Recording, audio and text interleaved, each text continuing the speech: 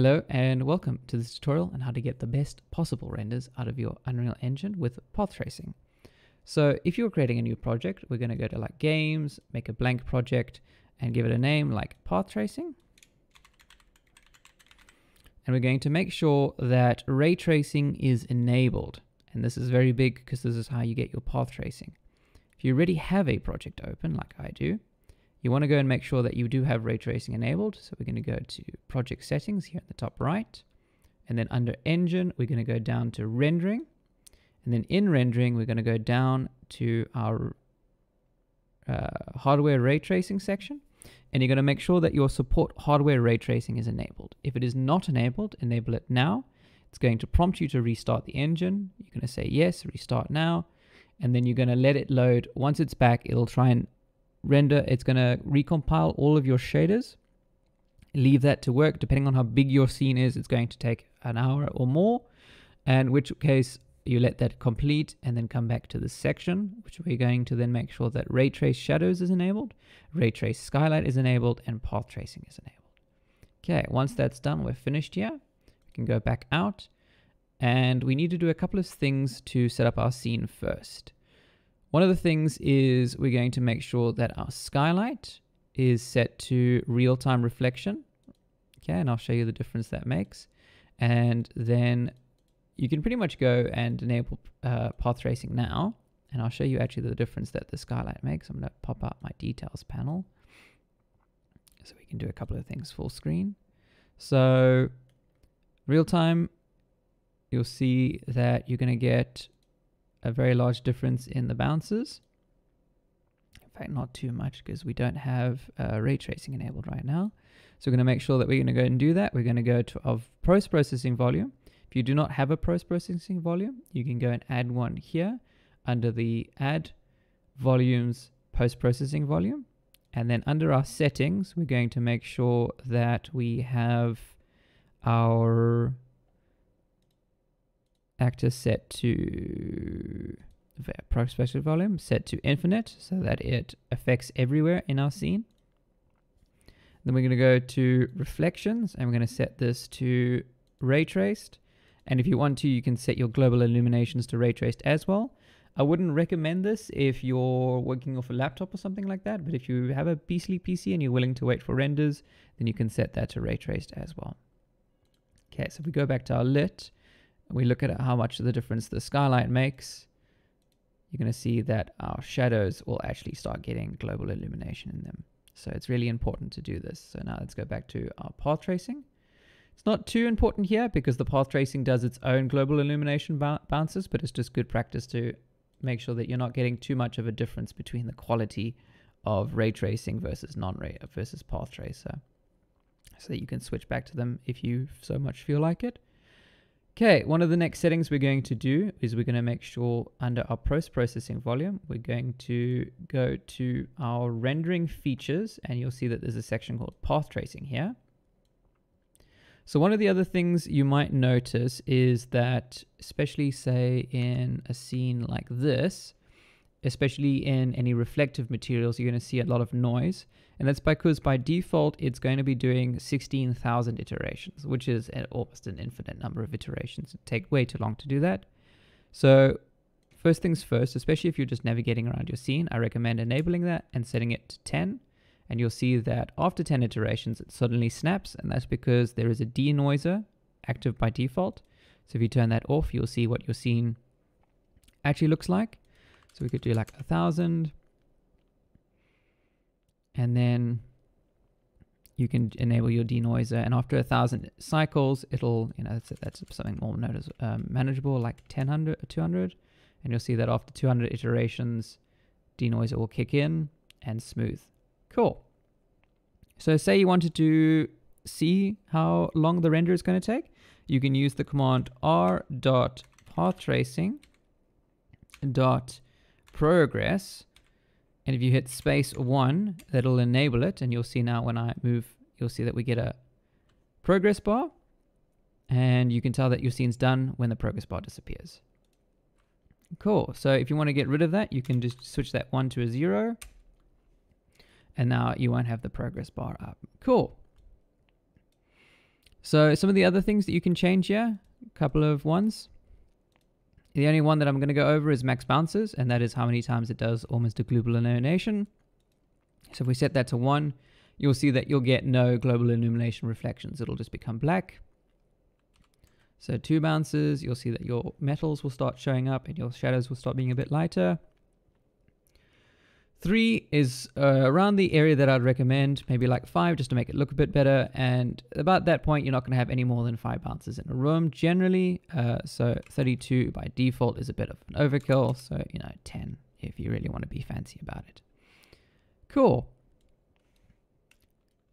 So just some points. Let's set this to like something a bit more manageable, like 50. Cool. So with the smoothing, you're going to lose a lot of the small detail. So if you're doing large scenes, you don't need to really worry about pumping this too much. It's just like a lot of these really small areas. Like as you zoom out, you'll see that you'll start losing that detail. Some of the other things, glass materials, I'll go over that just now. But yeah, you'll notice one of the big things that path tracing does is if we go back to lit, your shadows will actually be reflective. Will actually be transparent, which is really great. Some of the downsides though, you can't have any moving elements because it is a static render. So you'll notice here, if I go back to my ray trace scene, I have a fake projector doing what is the word, refractions. It's a fake refractions, so you can do that with just like I've got like a projector projecting that around. That can't happen in path tracing, but what path tracing will do, and I'll show you just now, is that you can do real refractions. So any moving characters, any moving water, that won't work. So this water here is a animated water. You'll see that it just turns gray. It can't work. So you'll need to replace that with see if I click on it, you can see that it's an animated object. It won't work. Yeah, because path tracing is a static scene. Cool.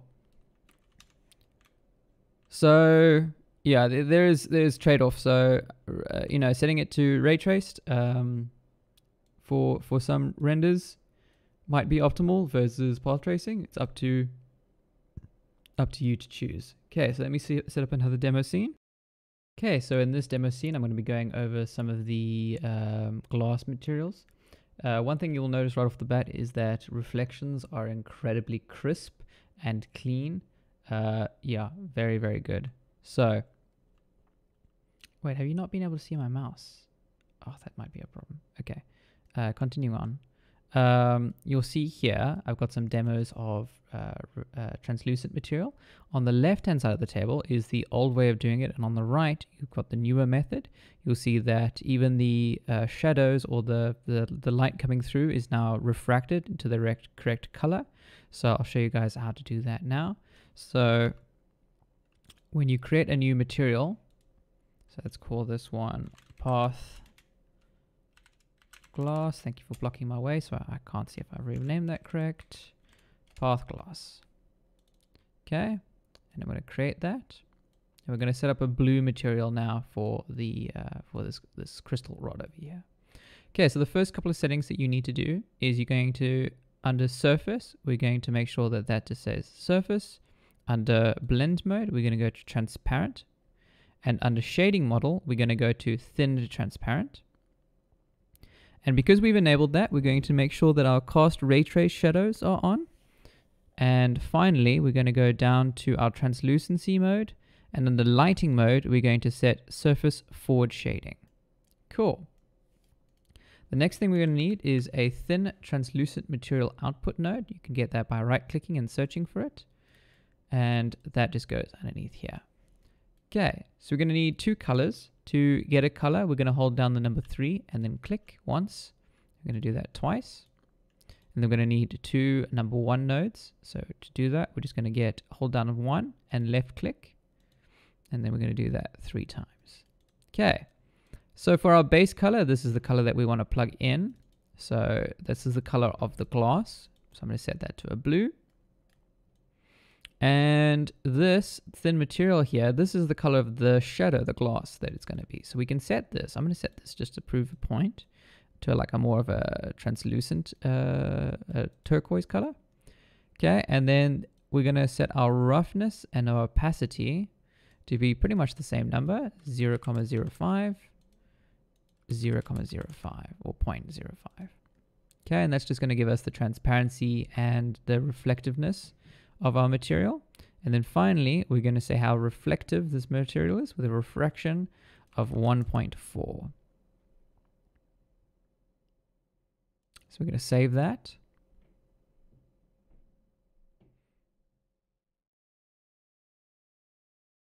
Okay, and once that's done, we can apply that material to our little crystal.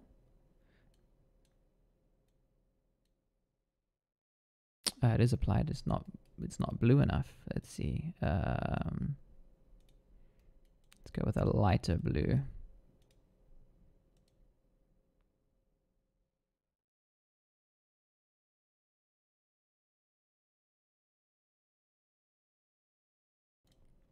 There we go. Just because of the yellowness of the table, it's shifting the color a little bit, but that's how that works. So there you go. And then you get proper refractive light and everything. So yeah, definitely if you have, or if you want to get tinted glass into your scene, use this method. And that's pretty much that. I moved my son, damn. So now back at this scene, now that we've got the correct glass material shaders applied, you can see that you start getting tinted glass. So you can do some really cool effects, like up at the top, you can do some frosted glass. And as light now passes through that glass, you'll start seeing that it now colorizes the light, what would you call that, caustics. And for the water, I just darkened that color for the same glass material, and you get a sort of still reflective water. So let's talk water. So anything that's animated or moving cannot be rendered in Path Tracer because it is a still frame rendering method. But what you can do is you can just get rippled water as a mesh, such as here. This is just a 3D mesh that is already like sort of got its water peaks in it. And this is the same glass material that we were just talking about. One's only just more transparent than the other. And one of the other things that you can do is you can make it look more or less rippled by just scaling it essentially.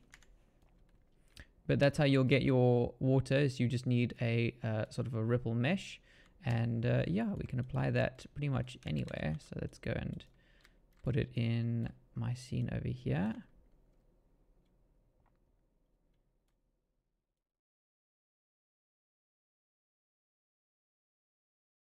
I need to make it really, really, really small.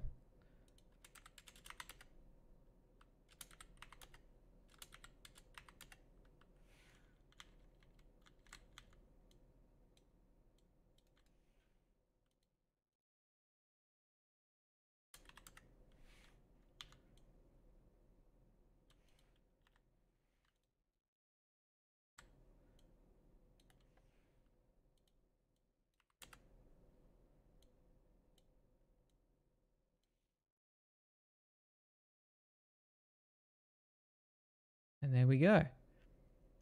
So that's how you can get some good looking water with reflections in Path Tracer as well. Just get your mesh to be sort of a pre-made water. So let's go and apply that around here as well. So I'll go and delete these three guys. Drink in my water.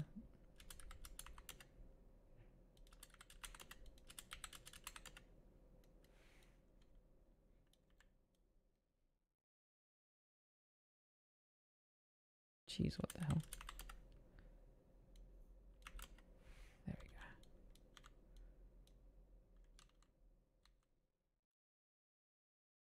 And let's put my water on. Actually got another, oh, yeah, that is the one.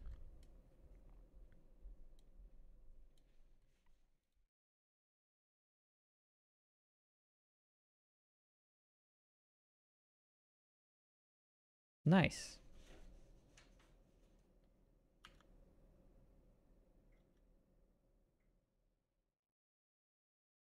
Cool, and that's water done. Cool, so that's the end of this short tutorial series. I hope you find it helpful. If you have any questions, feel free to ask, and cheers.